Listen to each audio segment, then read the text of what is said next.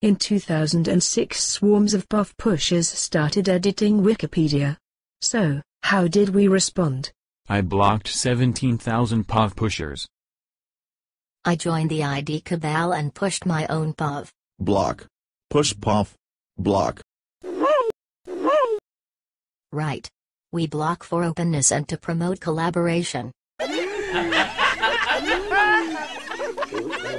In 2006 we reached a point of no return, a nexus in the Wiki continuum. For example, TempB, an anonymous user, violated the BLP policy. And what was our response? I helped push TempB's POV. I like the push ID cabal POV. Killer Poodle, you bitch. It is important to know who to block. Never block anyone who is pushing ID cabal POV. I always block Moulton. Order. Order. This is serious business. Judge, jury is correct. This is serious.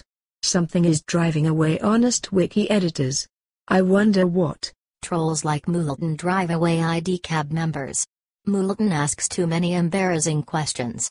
People who ask questions are trolls. We must block trolls. Poor Killer Poodle, can't you hide your identity with all that anonymity? I rule that Killer Poodle can game the system and ban Moulton for outing, even though she revealed her own identity. In conclusion, for openness we must protect the anonymity of ID cabal POV pushers. To promote collaboration, we must block honest editors like Moulton when they ask too many questions about ID cabal POV pushers.